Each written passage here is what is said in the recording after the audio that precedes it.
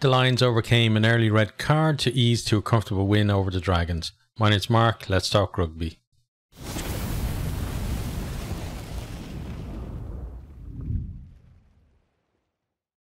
Rhodri Williams picks up an early yellow card for deliberate knock-on after just 3 minutes of the game.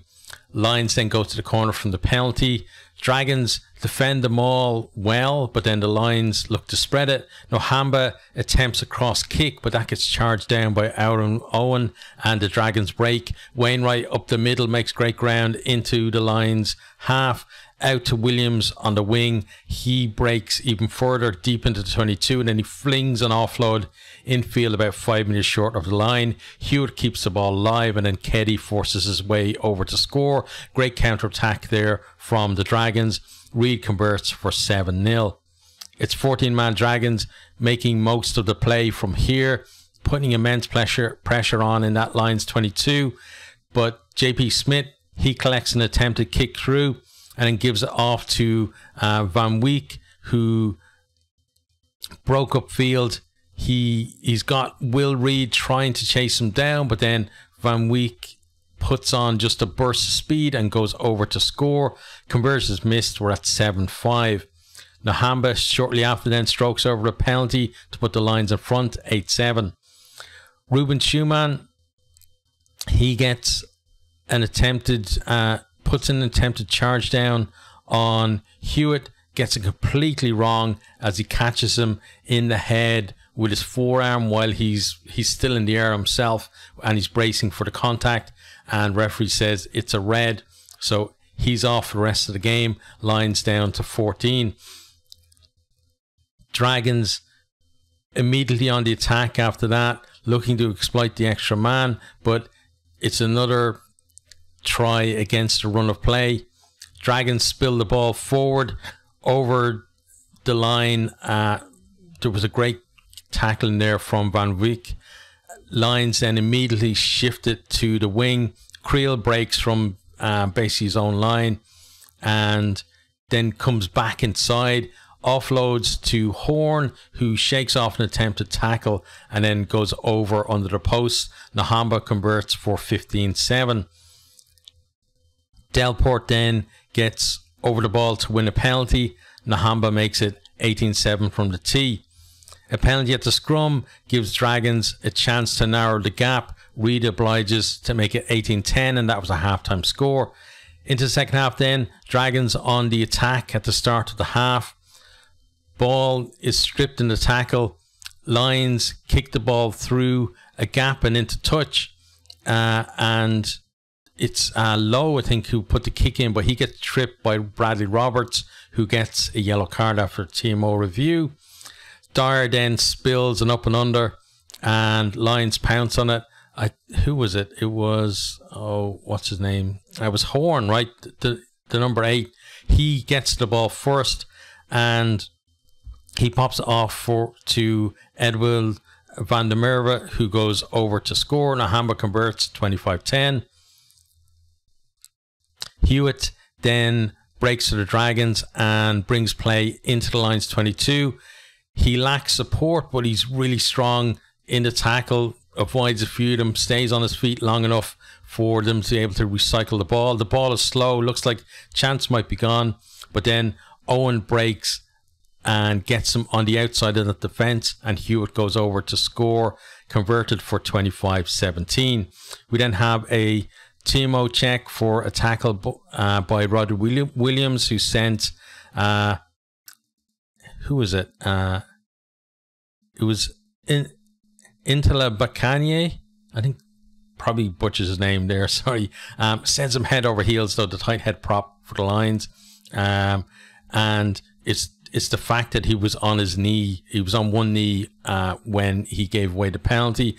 There was another incident flagged as well, another high hit from a Dragons player, but they can't find footage of it, and the referee, I think, fairly says we can't wait 20 minutes for the director to find the right angle of that. So we come back for the penalty. Nohamba pops that over to make it 28-17. Then have a great break from Rio Dyer, gets the Dragons into the Lions 22. He can't link up with the support, but Dragons do get an attacking line out, but Lions steal that line out, and a clear chance really missed from the Dragons there, a point where you could have seen them maybe getting the momentum and coming back into the game. And Lions straight away take advantage. Horn collects a long kick, he runs it back and then runs across the Dragons defense, kind of the way you see Damien Penaud do a lot for France, where he's not trying to beat the player, he's just probing for a gap in the defense. Then from there, he gets the ball out to Creel out in the wide channel. He steps back inside and then puts Van der Berg over to score and that was a bonus point try as well, converted for 35-17. Dragons then win a penalty at the breakdown. They go up the line, win another penalty for the Lions, collapsing the maul. They go back into the corner. This time the maul drives over and Roberts is the scorer, converted from out wide by Reid, 35-24. Maybe Dragons had one eye then on a bonus point at that stage, but Lions just pile on some more points after that. They hit back a couple of minutes later. Frankie Horn again, a lovely long pass out to Max Wayne on the wing. He angles back inside, rides a few tackles, and then offloads back to Horn, and he finishes the try. Nahama converts 42-24, and then we have time then for Van der Merwe to get over again. He wins the race to a clever kick through to finish under the post. That's converted as well, and our final score was 49-24. Let's have a look now at some of the stats from the game. Hopefully they are completely up to date at this stage. So so tries scored is definitely not up to date because this is 4-3. It wasn't 4-3. It was 6-3. So let's hope some of the other stats are at least up to date. So 6-3 tries scored. Possession 54-46. The Lions holding onto the ball and doing really well as well with, that's what you want to do if you've got 14, right? You don't want to be giving the opposition the lion's share of possession, if you pardon the pun.